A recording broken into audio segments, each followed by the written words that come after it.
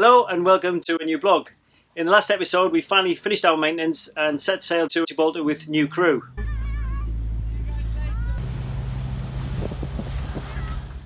You and me, we're family. The bond that we share is as deep as the sea. No matter how rough things may come to be, you and me, we're family. Sing ho, hey, long for the ride, ho, hey. So this passage to Gibraltar is only 120 miles, so it's basically a day and a night really. So we should arrive sometime tomorrow afternoon. The first meal is one of those ones that I always do. It's a ready-made meal, well I've made before and frozen it. It's a spaghetti bolognese, half meat and half veggie actually, lots of grated courgette and carrots. It's comfort food, they all love it, and that's the best thing to have maybe on the first day of not sailing for a few weeks. But they're doing pretty okay actually. Matt's feeling a little bit ropey, but I'm sure I'll get used to it. Well, we left Almerimar about 2 o'clock and now I'm into my second watch. There's quite a lot of traffic up ahead. There's a lot of swell, probably up to 2 meters at some points. So it's been a bit uncomfortable, but the kids are asleep. Nice bit of wind, doing about 6 knots on average. So we should pick up the current through the Gibraltar Straits just right, just on the slack tide.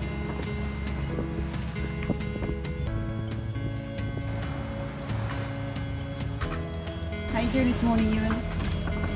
Not good. What happened then last night? It's been lost count and throwing up. But it should get easier. If I could only just not feel sick all the time. Yeah. Hello, how are you? Look, are you busy? Matt, our new crew member, wasn't feeling too well.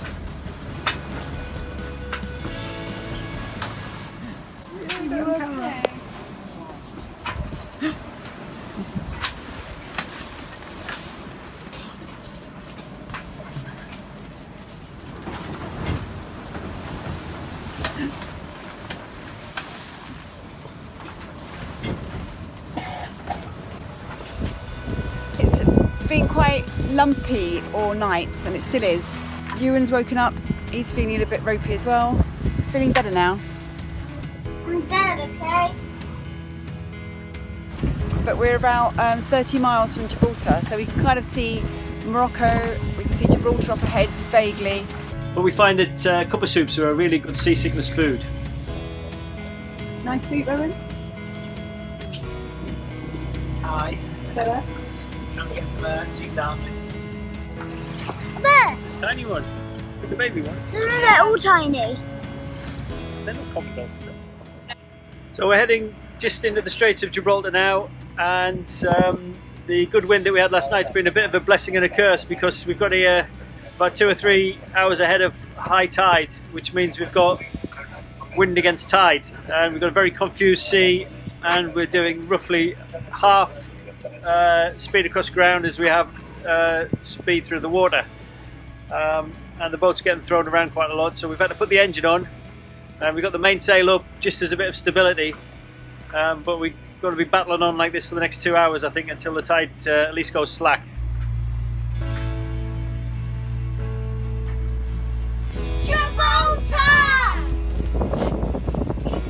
Gibraltar itself is a really busy place, and I think one of the major marinas was having some work done at the time. So what most people do is park on the Spanish side of the border in a place called Linea.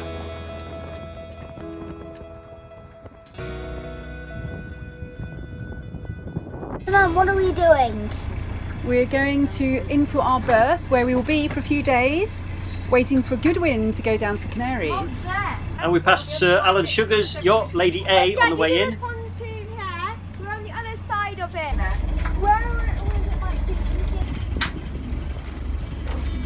We are off today to explore Gibraltar. Here we come. There's the rock. So Gibraltar is actually a British colony on the southernmost tip of Spain. So we're really looking forward to filling the bilges with some British food and getting some tax-free fuel and exploring this unique and iconic rock that separates the Mediterranean from the Atlantic. When I was Ewan's age, I used to live in Gibraltar. My dad was connected with the forces here, and I used to live somewhere around here in Europa Pass. and it was a military garrison then, and there was no civilians allowed. But it's changed a lot. There's been a huge amount of development since the 1980s. But we're going to go and see as much of it as we can today. Maybe go and see the places where I used to play when I was Ewan's age. We're going to walk across the runway, which yesterday I think I saw like a fighter jet go across.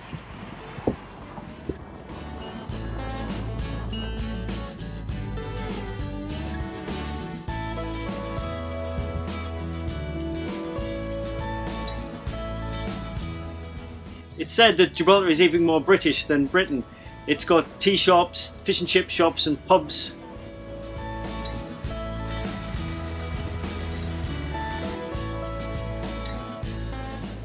So our immediate priority was to set ourselves up for the day with a good English breakfast.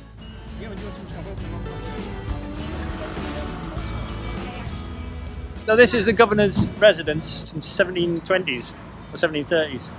And this is where the boss man lives. And in no particular order, this is our top tourist attractions for families to visit in Gibraltar. This is Trafalgar Cemetery. There are some seamen that died from their wounds at the Battle of Trafalgar, and also many of these tombs here are victims of the 3 terrible yellow fever epidemics.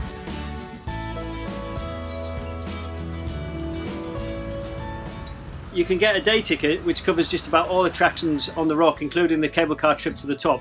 So we're going to go on a cable car, and it's the same cable car that my dad went on when he was little, and yeah, it'll be really fun. And when we get to the top, we'll go to the nature reserve and see all the Barbary macaques. We're going in the cable car. I'm going to see my cousins. Monkeys.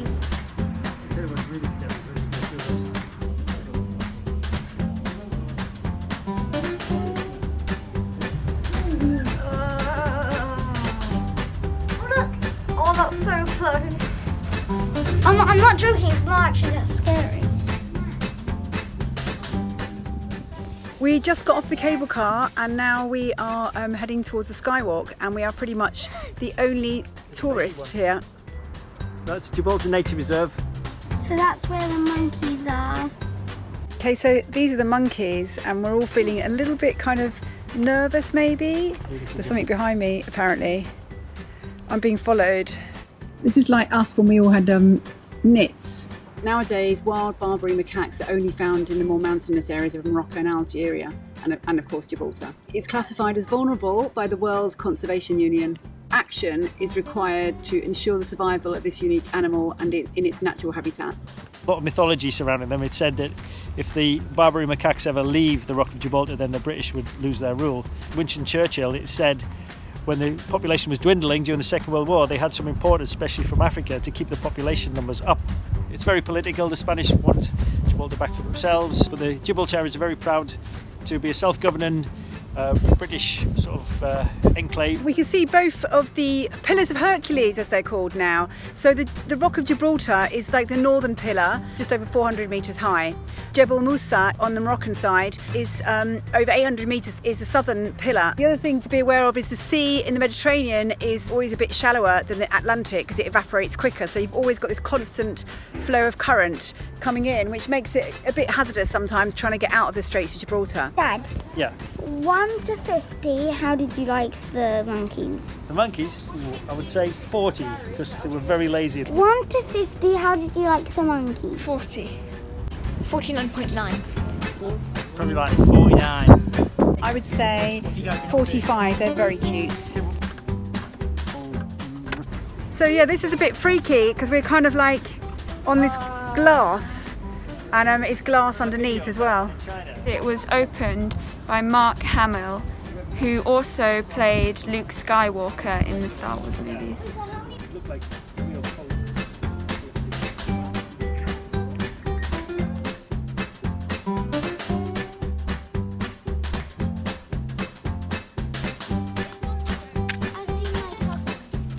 Here's Ewan now, coming down the stage, like Frank Sinatra's little offspring.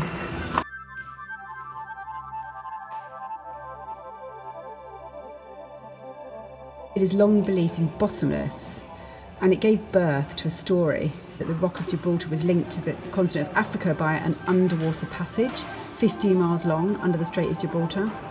So here you can even see a cross-section through a stalagmite, which shows its structure. Oh my god, look how high up that goes. It's like Lord of the Rings, isn't it? Yeah.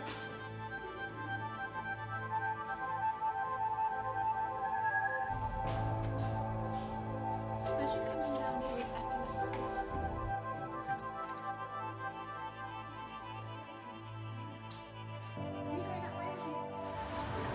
He's gonna run over a monkey. Dad.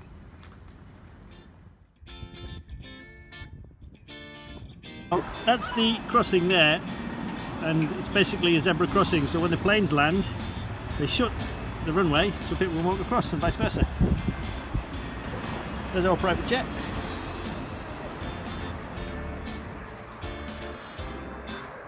this is the Great Siege Tunnels of Gibraltar. It's said that there's more miles of tunnels in the rock itself than there are roads on the island, and that's due to centuries of conflicts and sieges.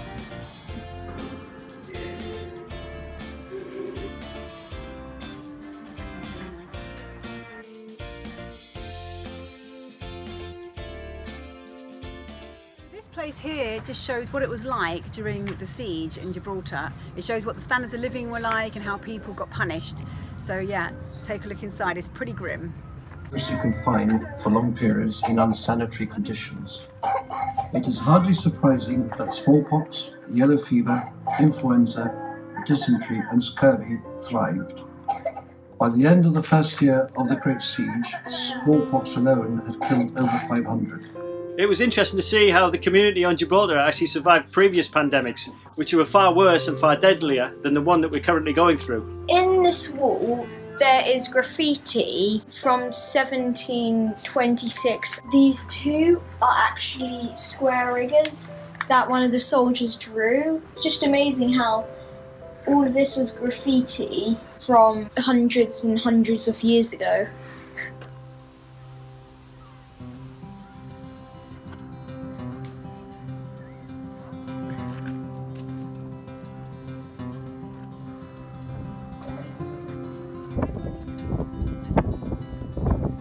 So these are the famous Mediterranean steps, and these go all the way down the face of Gibraltar Rock, and it's quite a walk. I'm glad we decided to go down and not up.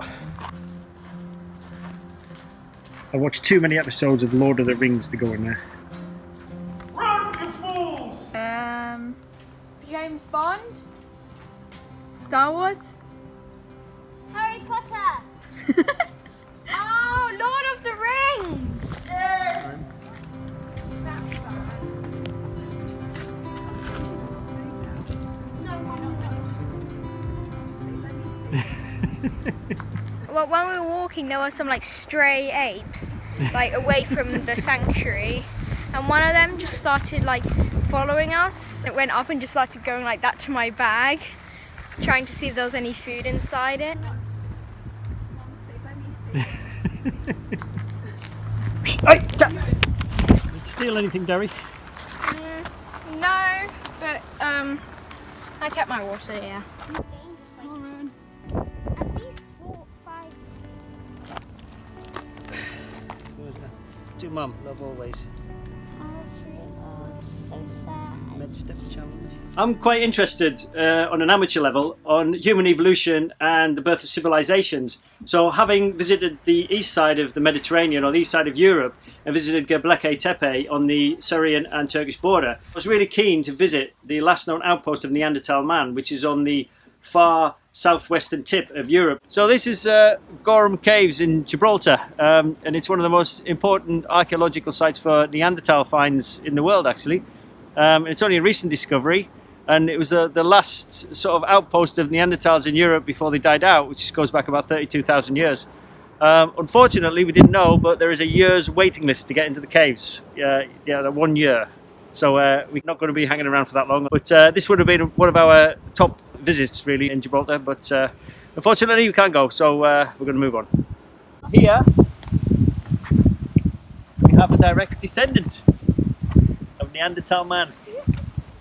Yeah, so we're going to do the walk back now. It's a bit more tricky when you're on foot and there's no buses that go around here, but we like walking. But yeah, as the woman said, it's just busy. It's way too busy. It's a year's waiting list. This is how busy it is. I used to actually live in Gibraltar when I was younger. My parents were stationed there when it was a military garrison.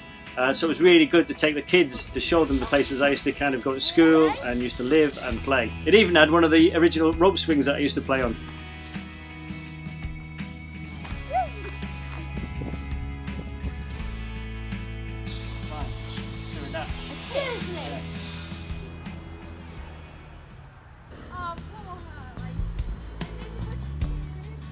Okay, this is my choice to go to the Botanical Gardens because it looks pretty cool and there isn't really a lot of greenery around Gibraltar, but I think if you want somewhere nice and calm then the Botanical Gardens is good.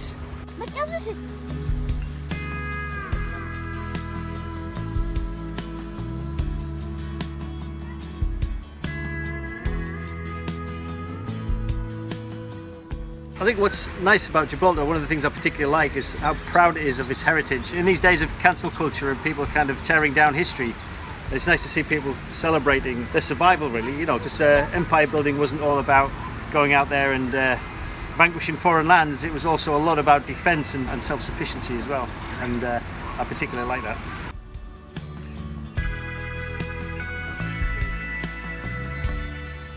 This arch is real bone from an unknown species of whale. It's the jawbone. In the early 20th century, lots of whalers were based in the Straits of Gibraltar. Maybe this arch represents all the whalers in Gibraltar or something.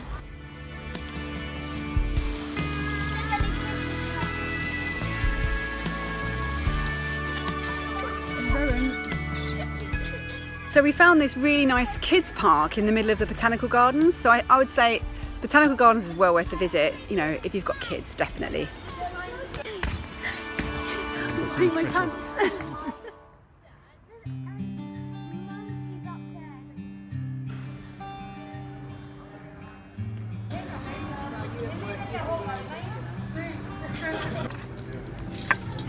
It's like heaven. English bit better. I'm living here when I'm older. We've just been to the Lord Nelson pub, which is in a really nice square here, and we've had some really nice fish and chips and mushy peas and some puddings. Our waitress was fantastic. She's been really good and looked after us. Now we're going back to Spain, over the border to La Linea, back to our boat. My legs are dead. So thanks for watching. Stay tuned when we head out into the Atlantic in the next one.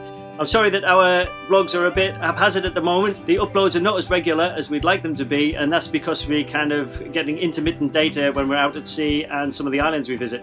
But stick with us. It's going to be a bit kind of up and down the next few months, but we will be recording every week, and we'll catch up with them very soon. Who's up to go for the last stretch to the top of the rock? Not me. Yay! So that's Mongolia. No, Mexico. Mexico. Geography 101. What is it? What's that country? Mexico. Right, that's it. This vlog is officially over. You and me, we're family, no matter how far away we've grown. So thanks for watching. Don't forget to subscribe and click on the notification button. Thanks in particular to our patrons, who we are always eternally grateful for. And if you'd like to become a patron, just follow the link in the description below. Hey, I'll stay by your side. Oh, hey, you'll always. So we've got cheese. You have to eat the cheese.